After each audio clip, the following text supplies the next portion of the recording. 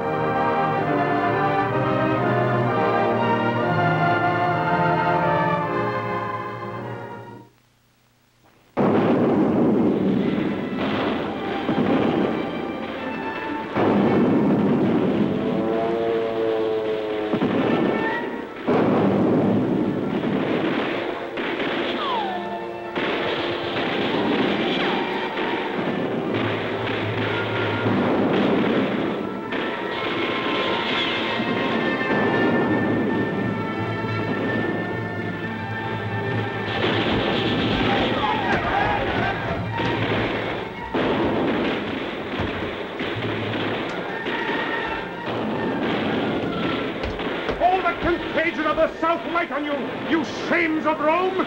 You herd of boils and plagues plaster you o'er! You souls of geese that bear the shapes of men! How have you run from slaves that apes would beat? Mend and charge home! Or by the fires of heaven I'll leave the foe and make my wars on you! Look to it! Come on!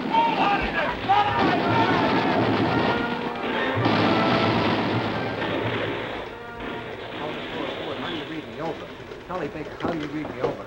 I knew. The citizens of Coriolanus have issued and given to Titus and to Marcius battle. I saw a party driven to their trenches, and then I came away. What has become of Marcius? Slain, sir, doubtless. He moved alone, and none would follow. He was a soldier even to Cato's wish. Not fierce and terrible only in strokes, but with his grim looks and the thunder-like percussion of his sounds, he made his enemies shake, as if the world were feverish and did tremble. Come, make us quick in work to help our friends, each to his duties as I have set them down.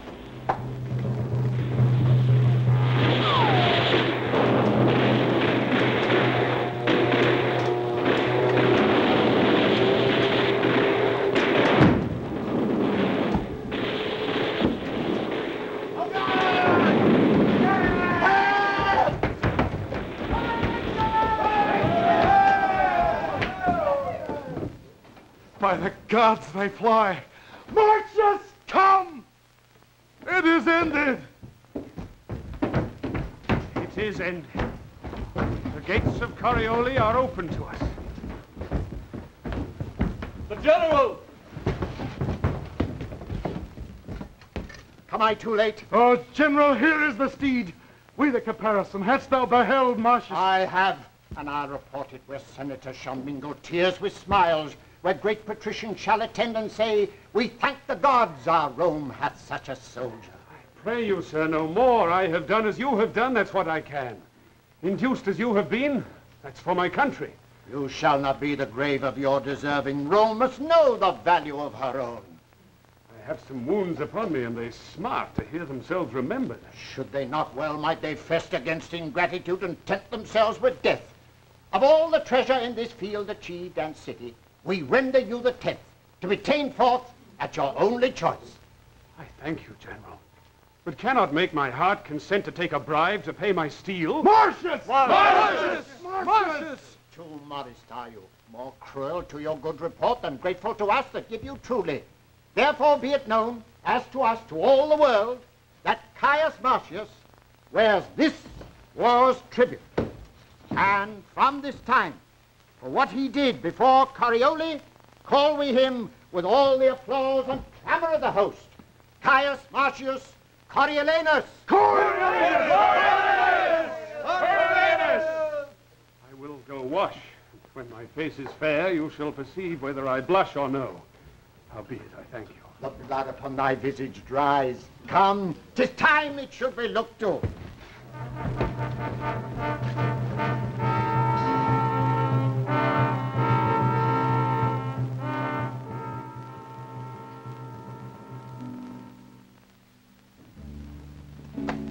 I pray you, daughters, sing, or express yourself in a more comfortable sort. My son were my husband, I should freelier rejoice in that absence wherein he won honor, than in the embracements of his bed where he would show most love. When yet he was but tender-bodied and the only son of my womb, I, considering how honor would become such a person, was pleased to let him seek danger where he was like to find fame. But had he died in the business, madam, how then? Then his good report should have been my son. Hear me profess sincerely. Had I a dozen sons, each in my love alike, I had rather had 11 die nobly for their country than one voluptuously surfeit out of action. Madam, the Lady Valeria is come to visit with you. Beseech you, madam, give me leave to retire myself. Indeed you shall not. Tell Valeria we are fit to bid her welcome. Methinks I hear hither your husband's drum. Methinks I see him stamp thus and call thus. Come on, you coward, you were got in fear, though you were born in Rome.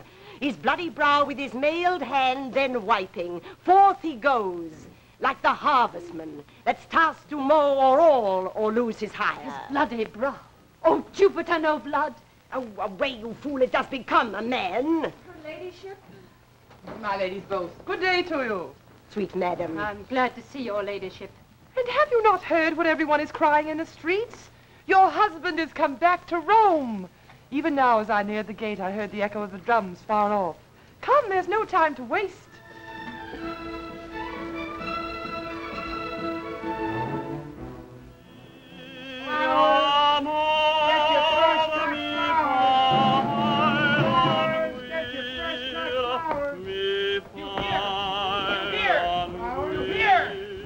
They're coming!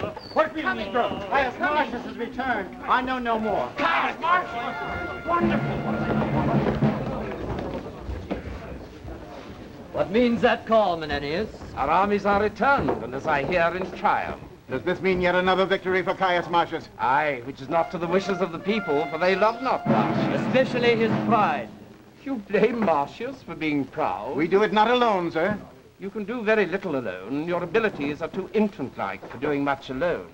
Come, Menenius. We know you well enough. You know neither me, yourselves, nor anyone.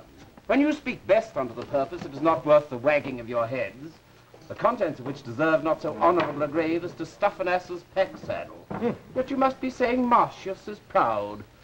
Good end to your worship. How now, my fair as noble lady. Honorable Menenius, my boy Marcius approaches. The word precedes you. Marcius has come home. Yes, worthy Menenius, and with most prosperous approbation. In truth, there's no understanding. Aye, I warrant you, and not without his true purpose. The gods grant it. Of course they're true. The trumpet.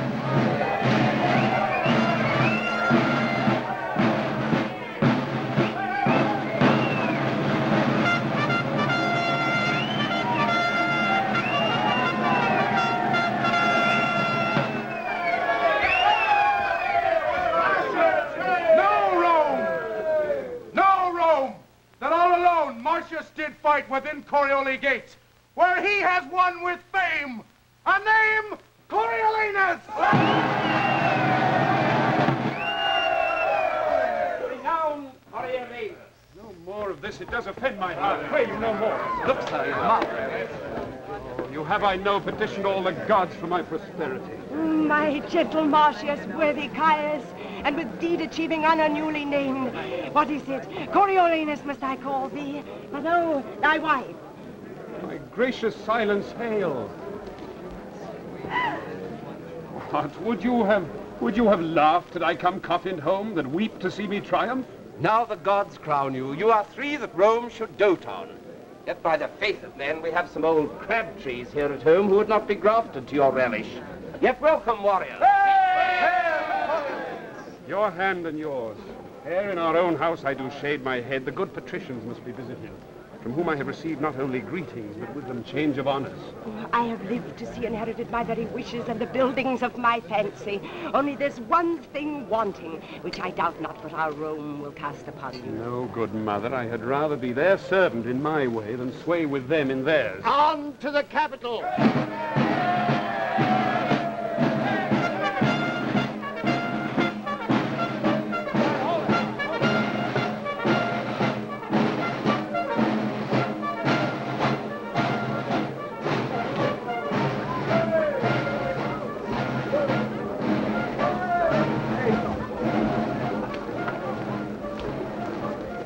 such a pother. On a sudden, I warrant him consul. Were he to stand for consul, never would he appear in the marketplace, nor on him put the napless vesture of humility. Shall be to him then as our goodwills a sure destruction. So it must fall out. We must suggest the people in what hatred he still hath held them, that to's power he would have made them mules, holding them in human action and capacity of no more soul nor fitness for the world than camels. You are sent for to the capital. 'Tis thought that Marcius may be consul.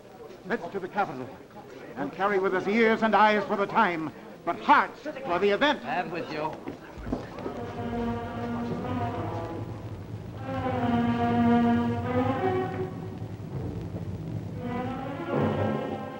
They're almost here. How many stand for consulship? 3, they say. 'Tis thought of everyone Coriolanus will carry it. He's a brave fellow, but he's vengeance proud and loves not the common people. There have been many great men that have flattered the people who ne'er loved them. But he seeks their hate with greater devotion than they can render it him. He hath deserved worthily of his country. For their tongues to be silent and not confess so much were a kind of ingrateful injury. No more of him, he's a worthy fellow. Oh, make way, here they come.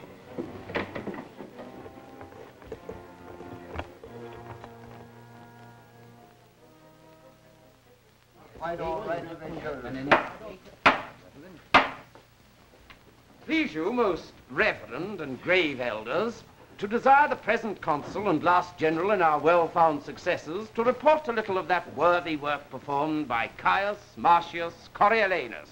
Speak, good Cominius. Proceed, Cominius. Masters of the people, we do request your kindest ears. I shall lack words. The deeds of Coriolanus should not be uttered feebly. It is held that valor is the chiefest virtue and most dignifies the haver. If it be, the man I speak of cannot in the world be singly counterpoised. At 16 years, when Tarquin made a head for Rome, he fought beyond the mark of others. In that day's feats, he proved best man in the field, and for his meed was brow-bound with the oak. His pupil age, man entered thus, he waxed like a sea. For this last at Corioli, let me say I cannot speak him home. From face to foot, he was a thing of blood, whose every motion was timed with dying cries. Until we call both field and city ours, he never stood to ease his breast with panting. Worthy man. He cannot but with measure fit the honors which we devise him. Our spoils he kicked at and looked upon things precious as they were the common muck of the world. He covets less than misery itself would give, and rewards his deeds with doing them. He is right noble. Let him be called for. Call Coriolanus. Caius Marcius Coriolanus. The Senate Coriolanus are well pleased to make you consul. I do owe them still my life and services. It then remains that you do speak to the people. Oh, I beseech you, let me o'erleap that custom. For I cannot put on the gown, stand naked, and entreat them for my wound's sake to give their suffrage. Sir, the people must have their voices. Go fetch you to the custom. 'Tis a part that I shall blush in acting, to brag unto them thus I did and thus. Show them the unaching scars, which I should hide as if I had received them for the hire of the breath of me. Do not stand upon it. We recommend to you, tribunes of the people, our purpose to them, and to our noble consul wish we all joy and honor. To Coriolanus come all joy and honor. You see how he intends to use the people. May they perceive his intent. Come, we'll inform them of our proceedings here. Coriolanus, all joy and honor. And if he do require our voices, we ought not to deny him.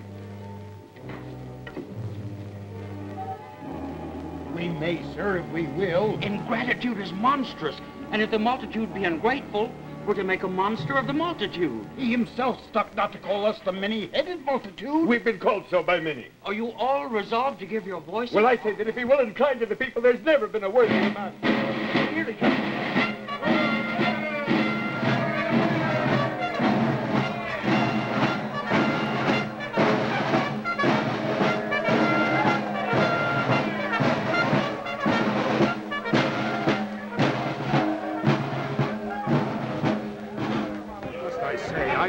sir, plague upon it, I cannot bring my tongue to such a pace. Look, sir, my wounds. I got them in my country's service when some certain of your brethren roared and ran from the noise of our own drums. They do not speak of that, you mar all. Bid them wash their faces and keep their teeth clean.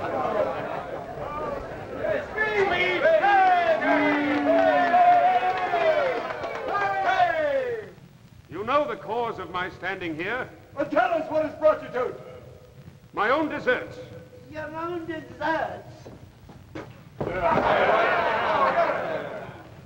It was never my desire yet to trouble with begging. I would but know your price of the consulship. The price, sir, is to ask it kindly. You have deserved nobly of your country, but have not indeed loved the common people. You should account me the more virtuous that I have not been common in my love. Better it is to die, better to starve, than crave the hire which first we do deserve. Why should I stand here? Custom calls me to it. I asked your voices.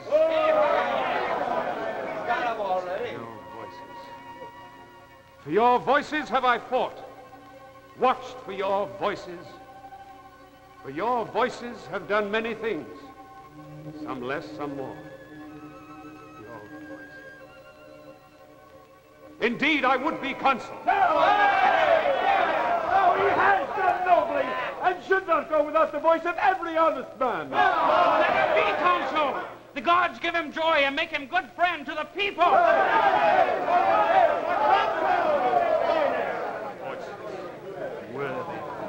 You have stood your limitation. It only remains that in the official marks and vest that you'll non-lumate the Senate.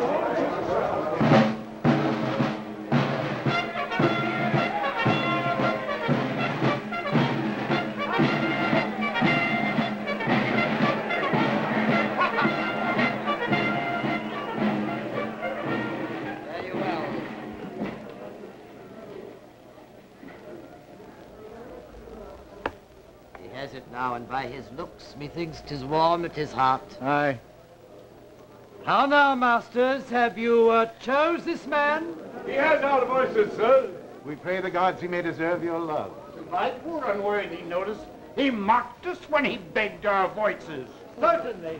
He flouted us downright. No, 'tis but his form of speech. He mocked us not. Not one amongst them save yourself, but says he treated us scornfully. I would be consul, says he. Was not this mockery? No. And do you think that this contempt shall not be bruising to you now that he has power to crush? He's not confirmed. We may deny him yet. And will deny him? I'll have 500 voices of that sound. Get you hence instantly, and tell those friends that they have chose a consul that will take from them their liberties. Say you chose him more after our commandment than is guided by your own true affections. Lay the fault on us. Aye, spare us not. Lay on that still. But make believe as though we did the whole thing, all ourselves. Move along, get along. Off the street. Off the street. Let them go. This mutiny were better put in hazard than stay past doubt, for greater. We have the vantage of his anger now. Let us reap the harvest.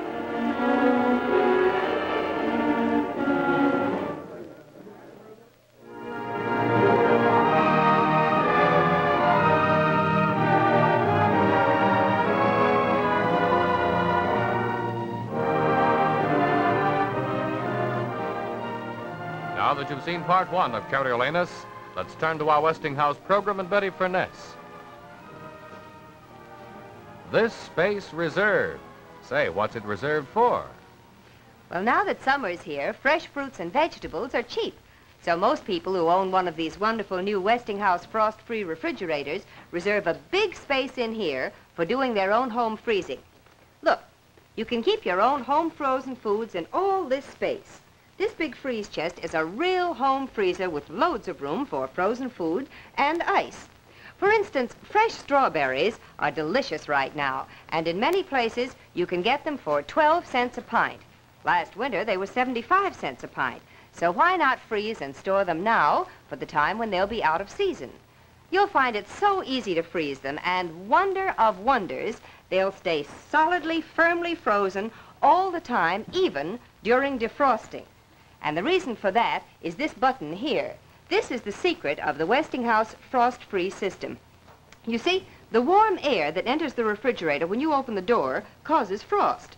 And the moment that frost starts to form here in the freeze chest, this button gives a signal. And the frost-free system wipes away every little trace of frost so swiftly that your frozen foods stay safely, steadily frozen. And remember, there are no pans or jars to empty because the defrost water is evaporated, poof, just like that. And in addition to this big, wonderful home freeze chest, this Westinghouse frost-free refrigerator also gives you a butter keeper, a meat keeper, loads of room in these colorful new shelves for storing food under normal cold conditions, 2 humid drawers, and egg keepers.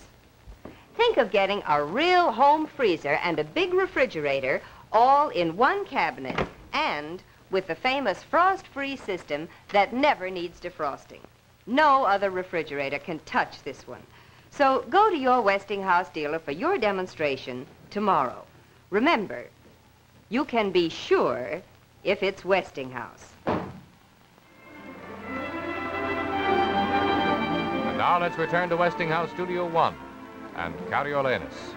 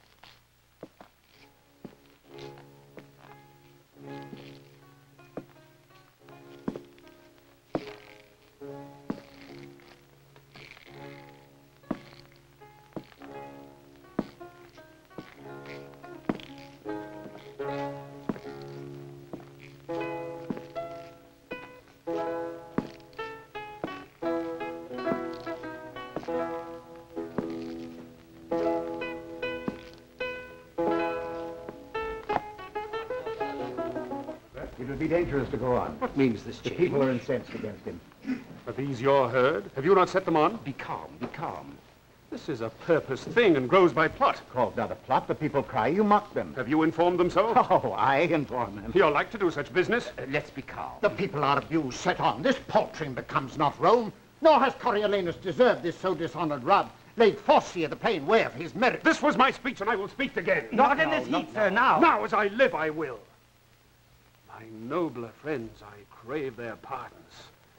But for the mutable, rank-scented many, I say again, in soothing them, we nourish against our Senate the cockle of rebellion. No more words, we beseech you. How no more? You speak of the people as if you were a god to punish, not a man of their infirmity. So well, we let the people know it. Why shall the people give one who speaks thus their voice?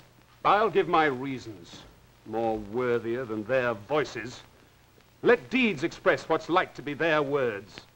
We did request it. We are the greater poll, and in true fear they gave us our demands. Thus we debase the nature of our seats, and make the rabble call our cares our fears. Come, enough. Enough of over measure. No, where wisdom cannot conclude but by the yea and no of general ignorance, it must omit real necessity, and give way the while to unstable slightness. Nothing is done to purpose.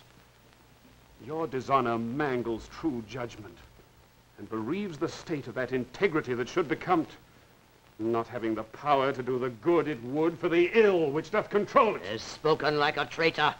And shall answer as traitors do. This the council know. No. Hence, rotten thing, or I'll shake your bones out of your garments. Of both sides, more respect. Here's he that would take from you your power. Seize him! To unbuild the city and to lay all flat. What is the city but the people? By consent of all, we were established the people's magistrates. And to remain so. This deserves death.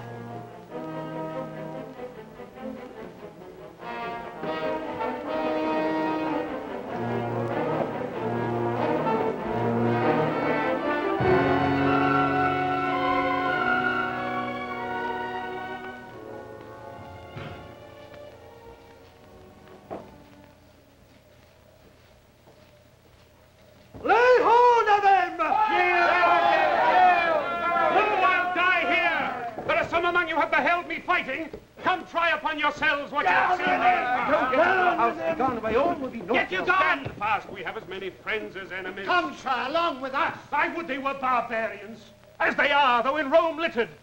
Not Romans, as they are not, though carved to the porch of the Capitol. Pray you be gone. Come away! People, dear people, This man has marred his fortune. his nature's too noble for the world. He would not let a Neptune for his triumph. Be thrown down the Toppian rock. Hey! Rigorous hands, yes, resisted law. Hey! Therefore, thou shalt scorn in further trial, and the severity of the public power, which he so sets at naught. Do not cry havoc where you should but hunt with modest warrant.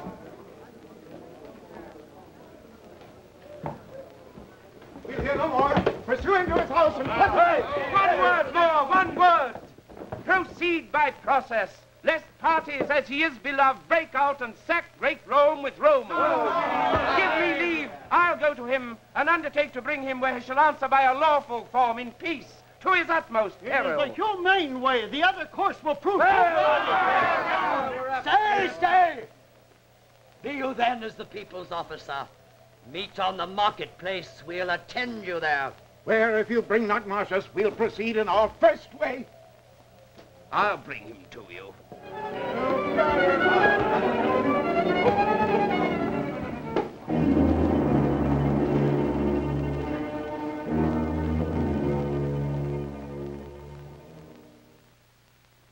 Let them pull all about my ears. Present me death on the wheel or at wild horses' heels, yet will I still be thus to them.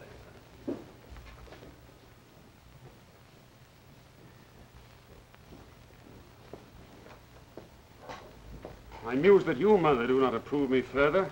Would you have me false to my nature? I would have had you put your power well on before you'd worn it out. Let them hang. Die and burn, too. Madam, Madam. Menenius. Coriolanus, come, you have been too rough, something too rough. You must return and mend it. There is no remedy unless by not so doing our good city cleave in the midst and perish. Pray be counseled. I have a heart as little apt as yours, but yet a brain that leads my use of anger to better vantage. What must I do? Return to the tribunes. And then, what then? Repent of what you spoke. To them? I cannot do it to the gods. Must I do it to them? Look, you are too absolute. It is the honor in your wars to seem the same you are not, which for your best ends you adopt your policy. How is it less or worse that it shall hold companionship in peace? Why force you this? Because that now it lies you want to speak to the people. Come, go with us. Now I pray you now, my son, go to them. Say to them you are their soldier, and being bred in broils, have not that soft way which you do confess were fit for you to use, as they to claim in asking their good loves. But you will frame yourself, forsooth, hereafter theirs, so far as you have power and person. This but done, even as she speaks, why their hearts were yours. Madam, Madam, I have been in the marketplace, and certes is fit you make strong party or defend yourself by calmness or by absence, all's in anger. Must I, with my base tongue, give to my noble heart a lie that it must bear? Come, we'll prompt you. My praises made you first a soldier, so now to have my praise for this. Perform a part you have not done before. Well, I must do't. Away my disposition. Possess me some harlot spirit. Smiles of knaves tent in my cheeks, and schoolboys' tears take up the glasses of my sight. I mock at death with as big a heart as you. But do as you will. Your valiantness was mine, you sucked it from me. But oh, your pride yourself. Be content, mother, I am going to the marketplace. Chide me no more. I'll mountebank their loves, cog their hearts from them, and come back beloved of all the trades in Rome. Now, pray let us go. Let them accuse me by invention. I will answer in mine honor. Aye, but mildly. Mildly, then, mildly.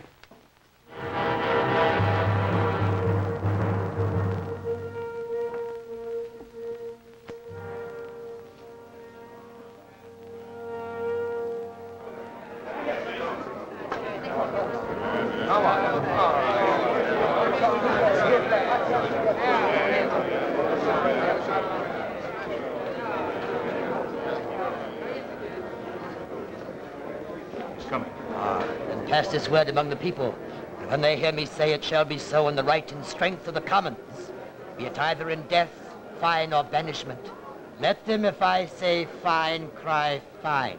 If I say death, cry death. Insisting on the old prerogatives and power and the strength of the cause. I will inform them. Go about it. Put him to collar straight. He hath been used ever to conquer. Once chafed, he cannot again be reined to temperance. And here he comes.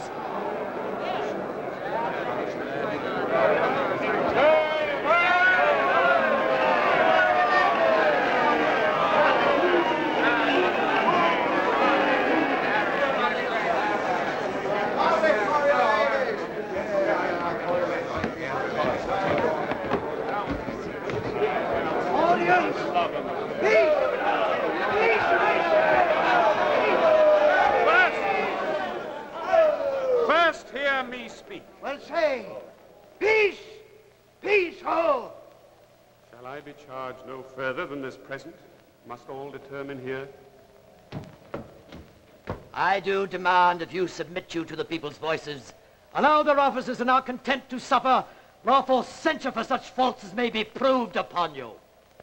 I am content. No, citizens, he says he is content. But first would I know what's the matter? That being passed for consul with full voice, I am so dishonored that the very hour you take it off again? Answer to us, answer to us! Say then, it is true I was so. We charge you that you have contrived to wind yourself into a power tyrannical, for which you are a traitor to the people. Oh, traitor! Why is the lowest hillfold in the people? Call me their traitor? I would say you lie with a voice as free as I do pray the gods. Fuck you, this people! No, I pray. I'll know no further. Let them pronounce the steep Tarpeian death on me. I would not buy their mercy at the price of one fair word. In the name of the people, we banish in the city! In the people's name, I say, it shall be so! My masters and my common friends! He said it's no more here! Let me speak! Hear me! Hear me! Hear me! I have been consul, and can show for Rome my enemies' marks upon me. I do love my country's good with a respect more tender, more holy, and profound than my own life. Then if I should speak that... what?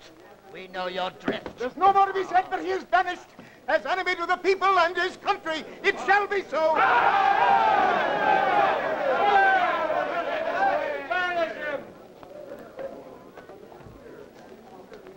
You common cry of curs, whose breath I hate as reek of the rotten fens, whose loves I prize as the dead carcasses of unburied men that do corrupt my air. I banish you, and here remain in your uncertainty. Let every feeble rumor shake your hearts. Your enemies, with nodding of their plumes, fan you into despair. Have still the power to banish your defenders, until at length your ignorance, which finds not till it feels, deliver you as most abated captives to some nation that won you without blows.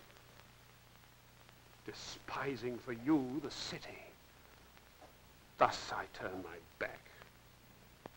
There is a world elsewhere.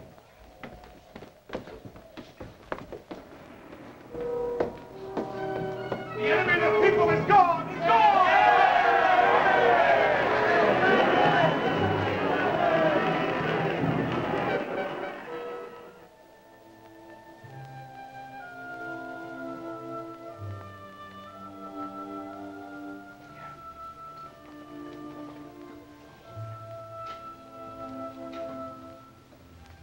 Come, no more tears. A brief farewell. The beast with many heads plucks me away. Nay, mother, where is your ancient courage? We were used to say extremity was the trier of spirits that common chances common men could bear. Oh, God. Nay, I pray you, woman. Now the red pestilence strike all trades in Rome and occupations perish. What? I shall be loved when I am lacked. My sweet wife. Dear mother. I'll do well yet. A Old and true Menenius, your tears are salter than a younger man's, and venomous to your eyes. Good Titus. Adieu, Cominius, my sometime general. Tell these sad women 'tis fun to wail inevitable strokes as 'tis to laugh at them. Oh, my first son, where will you go? See me but out at gate. When I am forth, bid me farewell, and smile.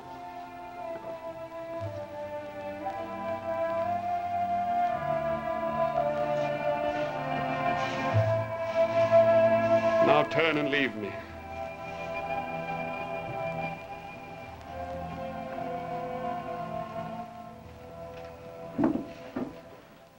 Oh, you're well met. The hoarded plague of the gods requite your love. Peace, Nay, peace. and you shall hear more. You shall stay too. I would I had the power to say so to my husband. I would he had continued to his country as he began. I would he had. I would he had. 'Twas you incensed the rabble. Hey, let's go. Yes, ere you go, hear this. So far as does the capital exceed the meanest house in Rome, so far my son, this lady's husband here, this do you see, whom you have banished, does exceed you all. Why stay we to be baited with one who wants her wit? So take my prayers with you. I would the gods had nothing else to do but to confirm my curses. Could I meet her but once a day, it would unclog my heart of what lies heavy to it.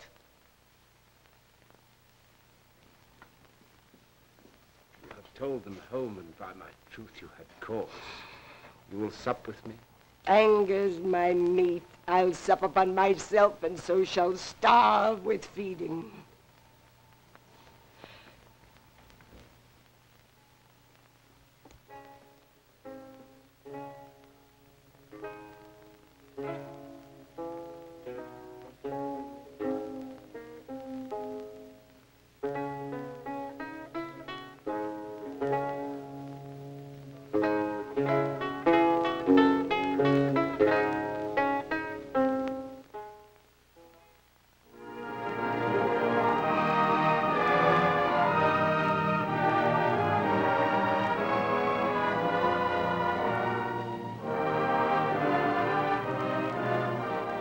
And now let's pause for a moment and turn to our program again and Betty Furness.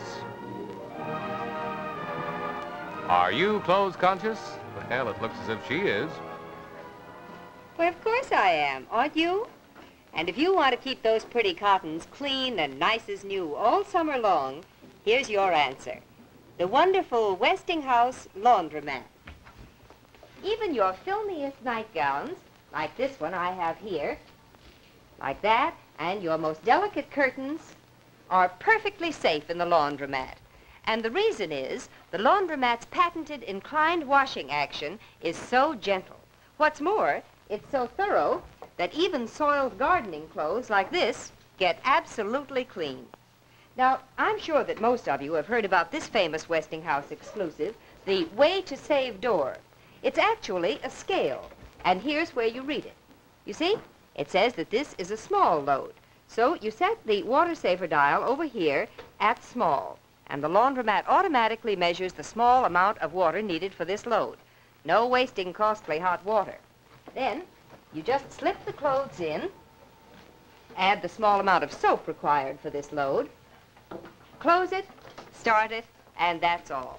The Way to Save door and the water saver really save you money because they save so much soap and hot water. Now, here's something very important for any woman to think about before she buys a washer. The wrong washing action in a washer can actually harm your clothes. But how can you tell which washer has the right washing action? Why not ask the people who really know? And here's their answer. The coveted Merit Award, presented to the Westinghouse laundromat by the American Society of Industrial Engineers. The laundromat is the only washer with the right to wear this seal because this famous Engineers Society decided that it gives the very finest performance of any washer made. So go to your Westinghouse dealer and see the only washer with the Merit Award, the laundromat. Remember, you can be sure if it's Westinghouse. We return now to Westinghouse Studio 1 and Coriolanus.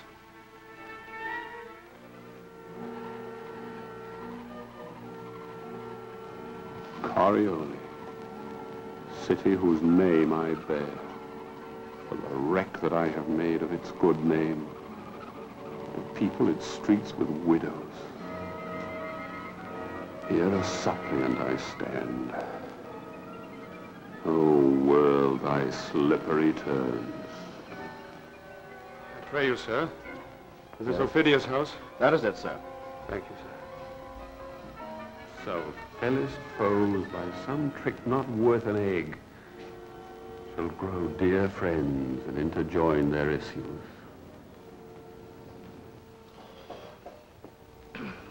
What would you have, friend? I would speak with your master. Away, I know you not. What fellow's this?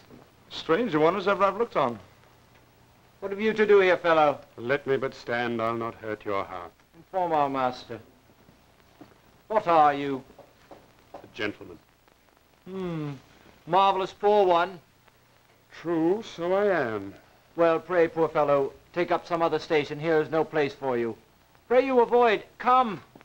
Where is this fellow? Here, sir. Speak, man. What's your name? A name unmusical to your ears, Ophidius. Your face bears a command in it, though your tackle's torn. My name is Coriolanus. Only the name remains. The cruelty and envy of the people, permitted by our dastard nobles, who have all forsook me, have devoured the rest, and suffered me by the voice of slaves to be whooped out of Rome. Now this extremity brings me to your hearth. Not out of hope, mistake me not, to save my life, but in mere spite to be full quit of those my banishers, stand I before you here. Then, if you have a heart of wreak in you, that will revenge your own particular wrongs, let my misery serve your turn. So use it, that my revengeful services will prove as benefits to you. For I will fight against my cankered country with the spleen of all the under-fiends. Oh, Marcius, Marcius, each word you've spoke has weeded from my heart a root of ancient envy. Worthy Marcius, had we no quarrel else to Rome, save your banishment, we would muster all from 12 to 70, and pouring war into the bowels of ungrateful Rome like a bold flood o'er bear. 1,000 welcomes, and more a friend than e'er an enemy. Then we shall have a rising world again. Let me have war, say I. It exceeds peace as far as day does night. This peace is nothing but a lethargy to rust iron and make men hate one another. So let Rome hear. For we are rising, rising! A welcome here for him who once was enemy, now friend, Coriolanus. That I will not believe. Never. Hear this, hear this. The Senate now is met. A fearful army led by Caius Marcius, associated with Ophidius, rages upon our territories and have since all borne their way, consumed with fire and took what lay before them. Now comes our general, Cominius. He will be heard. He will be heard. You have made good work. What news? What news? What of Coriolanus? He is their god. He leads him as a thing made by some other deity than nature. You have made good work, you and your apron men.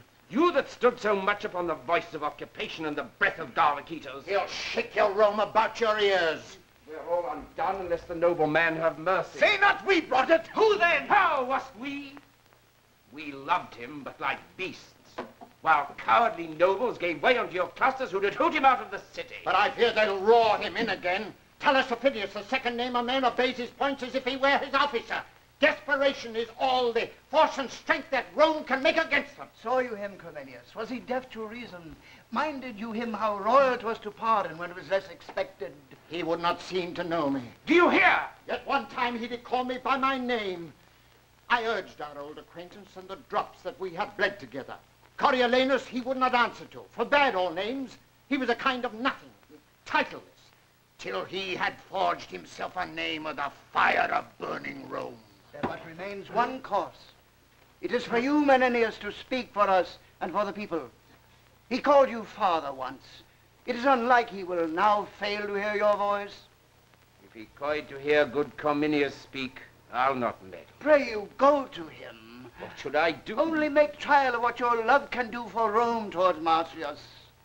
So I'll undertake it. I think he'll listen to me, but to bite his lip and hum at good Cominius much unhearts me. He'll never hear him. No? I tell you, he'd a sit in gold, his eye red as 'twould burn Rome, and his injury the jailer to his pity. All hope is vain, unless his noble mother and his wife do solicit him for mercy to his country. She and only she can join him. No more away. Oh, away? Wife, mother, child, I know not. My affairs are servanted to others, therefore be gone. My ears against your suits are stronger than your gates against my force.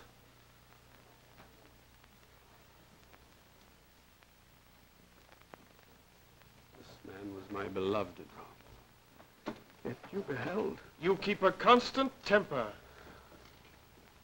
This last old man, with a cracked heart I have sent to Rome, loved me above the measure of a father, nay, godded me indeed. And her latest refuge was to send him.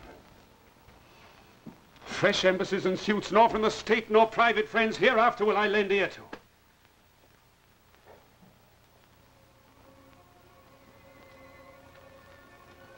Mother, wife, son, I'd melt. Not of stronger earth than others.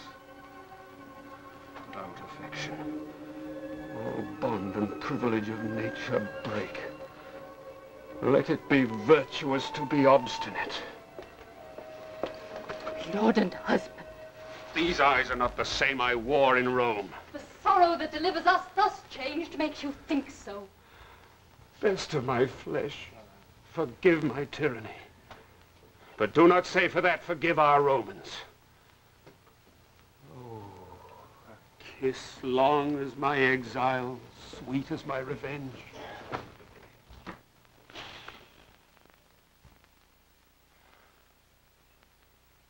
Now, by jealous Queen of Heaven, that kiss I carried from you, dear, and my true lip has virgined it ever since.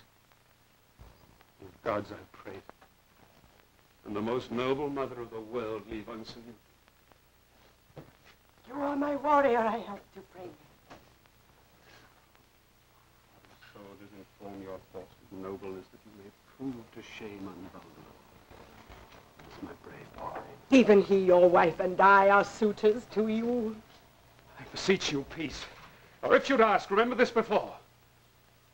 Do not bid me dismiss my soldiers or capitulate to Rome's entreaties. Oh, no more, only hear us. Aufidius, mark.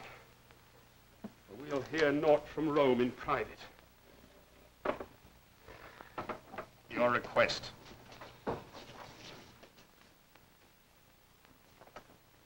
Your sight, which should make our eyes flow with joy, hearts dance with comforts, constrains them weep and shake with fear and sorrow, making the mother, wife, and child to see the son, the husband, and the father tearing his country's bowels out. We must find an evident calamity, for either you must, as a foreign recreant, be led with manacles through our streets, or else triumphantly tread on your country's ruin, and bear the palm for having bravely shed your wife and children's blood.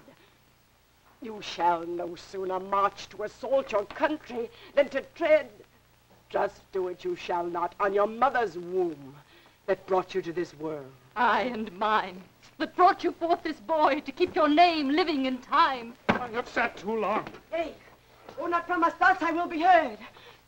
You know, great son, the end of war is uncertain, but this certain, that if you conquer Rome, the benefit which you shall thereby reap is such a name whose repetition will be dogged with curses, whose chronicle thus writ, the man was noble, but with his last attempt he wiped it out, destroyed his country, and his name remains to the ensuing age abhorred. You do not speak. Why? To your surname, Coriolanus longs more pride than pity to our prayers. An end. This is the last. So we will home to Rome and die among our neighbors. Come, let us go. Give us our dispatched. I am hushed until our city be afire, and then I'll speak a little. Oh, mother, mother, what have you done?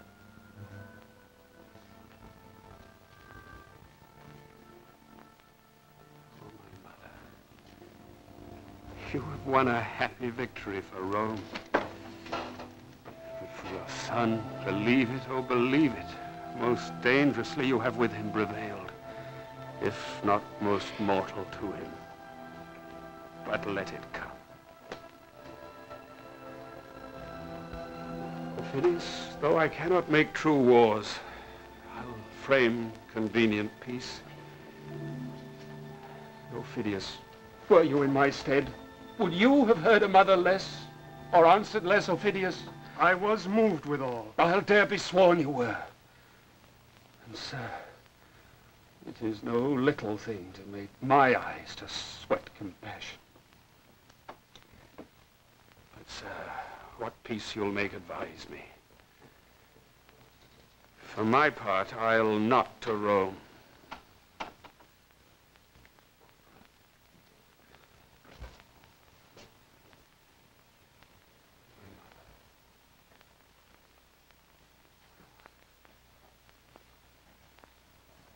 You shall bear a better witness back than words. All the swords in Italy and her confederate arms could not have made this peace.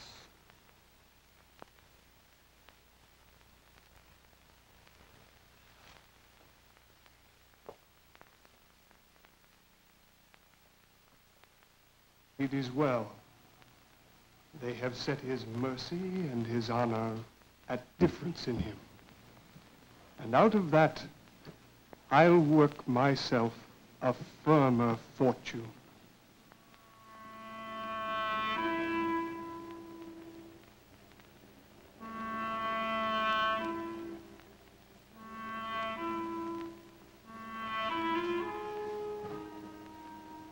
Stand close, he comes. Most welcome. How is it with our general? Even so as with a man by his own arms empoisoned and with his charity slain. Most noble sir, if you do hold the same intent wherein you made us parties, we will deliver you of your great danger. I raised him, and I pawned mine honor for his truth, who being so heightened, watered his new plants with dews of flattery, seducing so my friends. Till at the last I seemed his follower, not partner. Therefore shall he die. And I'll renew me in his fall.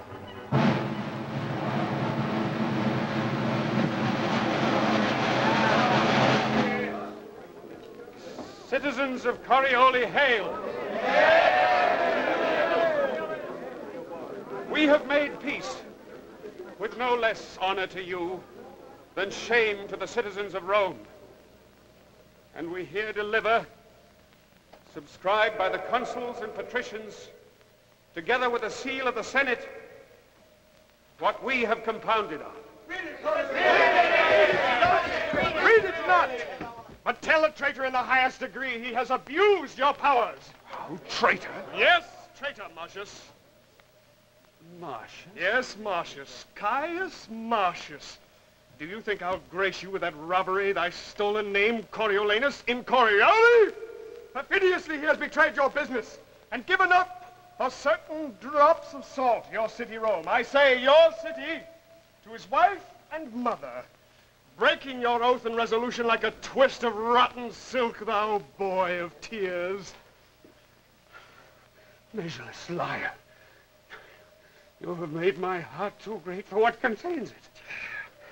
False hound, If you have writ your annals true, 'tis there that like an eagle in a dovecot, I fluttered your Volstians in Corioli.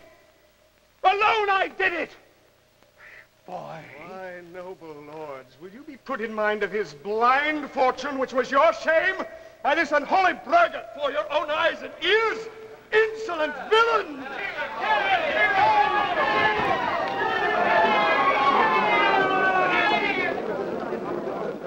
My noble masters, hear me speak. Tell us you have done a deed whereat valor a wit. Treat not upon him, masters. Put up your steel. My lords, when you shall know, as in this rage provoked by him you cannot, the great danger which this man's life did owe you, you'll rejoice that he is thus cut off. Bear from hence his body, and mourn you for him. My rage is gone, and I am struck with sorrow. Though in this city he hath widowed and unchilded many a one, which to this hour bewail the injury, yet he shall have a noble memory. Assist.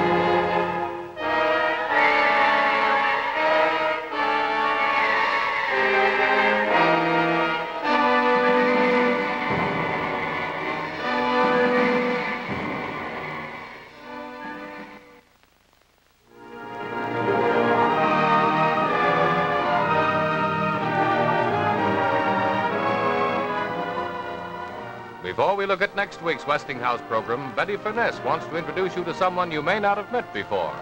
Hello again. Tonight's program was the last Studio One program in this series for this season. Of course, Studio One is going to be back in the fall, and Westinghouse is going to bring you a big dramatic show this summer.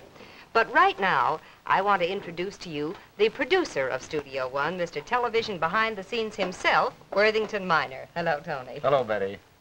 I'm very glad that this is a season that is over, and I only hope that our next season will be as good as this one that has gone by. Well, I'm sure it will, Tony. I know that I'm speaking for the millions of people who watch Studio One as well as for Westinghouse and myself when I say that you've brought us the outstanding dramatic program on television. Well, that's our aim, and I'm very glad that we're going to have a wonderful summer theater from Westinghouse to hold this audience together and be ready for us in the fall. We're starting off next week with a program about a real screwball. I think it's going to be a lot of fun, and I'm going to be around for the summer, and let's all wish Mr. Minor a wonderful vacation, and we'll see you again next week at the Westinghouse Summer Theater.